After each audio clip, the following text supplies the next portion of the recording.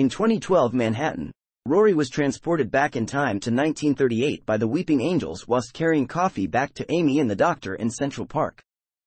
While the doctor read to her from the pulp paperback he had discovered in his coat pocket, Melody Malone, private detective in Old New York Town, they realized that it was about River and Rory on the night of the 3rd of April 1938 and the narrator was in fact River.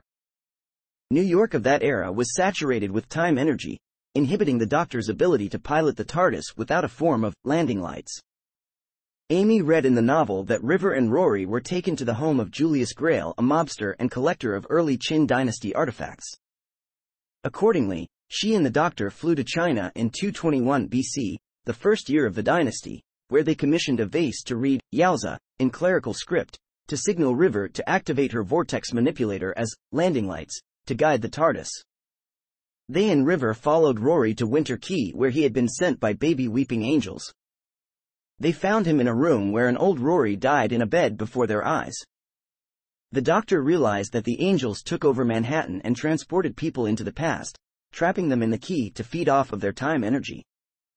Amy and Rory jumped off the roof of Winter Key in order to create a paradox causing Rory to have never been taken by the angels. The paradox worked, and the angels were destroyed. The Doctor, Rory, Amy, River and the TARDIS appeared in the graveyard in New York in 2012 again with all of them alive. Relieved, they decided to go on a family outing, but before they entered the TARDIS, Rory found his own grave and was immediately sent back in time by a surviving angel.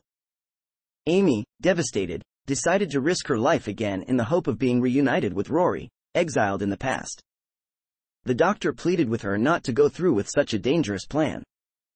River, however, believed, or already knew, that the plan would work and encouraged Amy.